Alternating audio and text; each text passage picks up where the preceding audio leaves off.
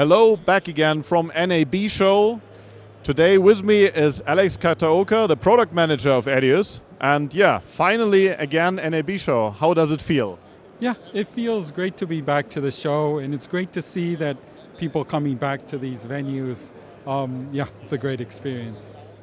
Yeah, and the interest is high. We see a lot of people around here at the Grass Valley booth.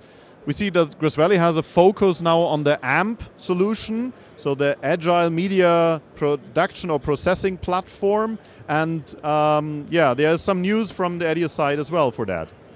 Yes, so at the show, we are showing EDIUS support for AMP. In detail, we're supporting the FrameWrite X plugin to support the AMP assets and editing them directly in EDIUS.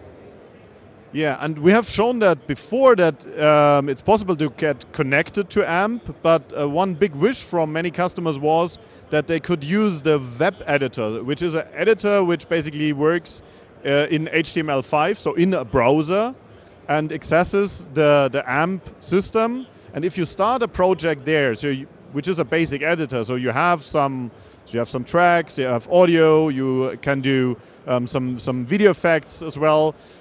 If there's a chance to continue a project which you start in the browser, then later with EDIUS. Yeah, so the new feature that we're showing here is the ability to bring in the projects coming from the web editor. You can drop them into the EDIUS timeline as a sequence clip, and when you double click it, you see the whole edit coming directly from the web editor. So that's really cool, and I think many people have been waiting for that functionality because it really allows you to continue in a very easy way.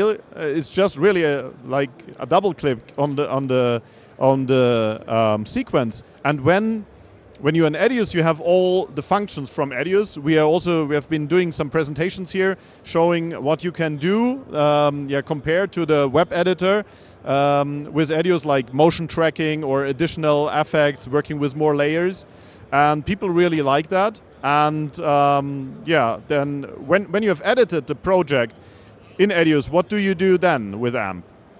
So after your editing, you can export back to AMP, and the clip will be registered into AMP as an AMP clip, or you can send the export out to a playout for various purposes. Yeah, so it's really completely integrated in the AMP workflow. And this is a very important information also for those customers who have been working in the past with STRATUS, right? Because right now there is not a support for STRATUS for EDIUS 10, but now we have support for AMP in EDIUS 10, and so there is a way to come from STRATUS to AMP and from EDIUS 9 to EDIUS 10. Yes. So AMP also supports having STRATUS as a underlayer. Yeah. So the current STRATUS customers can have sort of like an AMP umbrella covering the current assets and the systems that they own. So that will be, and by providing this AMP plugin for EDIUS 10, this will provide the functionality for EDIUS 10 to support STRATUS contents too. Yeah. So it's great for those customers who are working like in big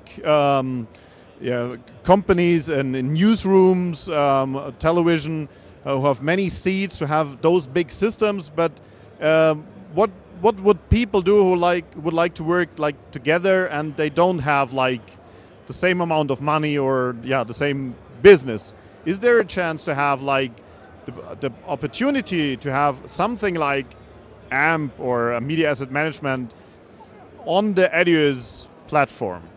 So we have been talking from the beginning of EDIUS 10 of a new architecture of EDIUS called the EDIUS Hub, which provides a database platform for managing contents between EDIUS and Mink clients. So this provides a support for sharing clips and also sharing EDIUS projects between multiple EDIUS and Mink systems.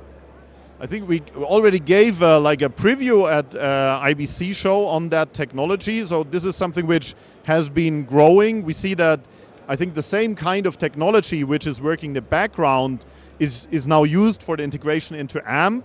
And this technology, is something which probably in the future more people will be able to use?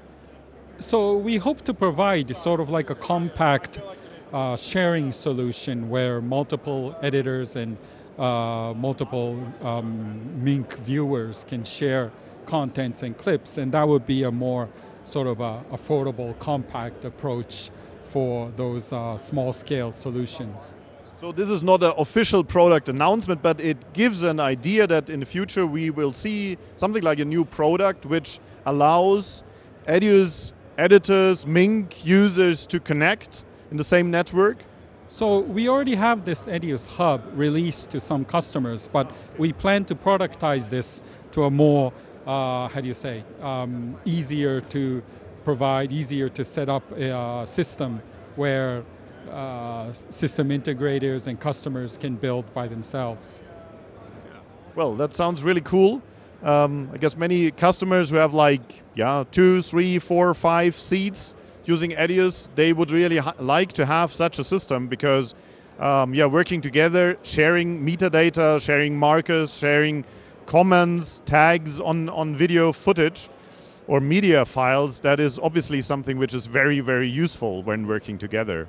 So that's a good outlook.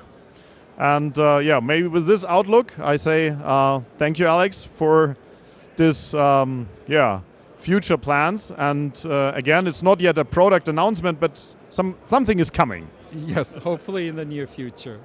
Okay, so enjoy your NAB show. All the best. Thank you very much.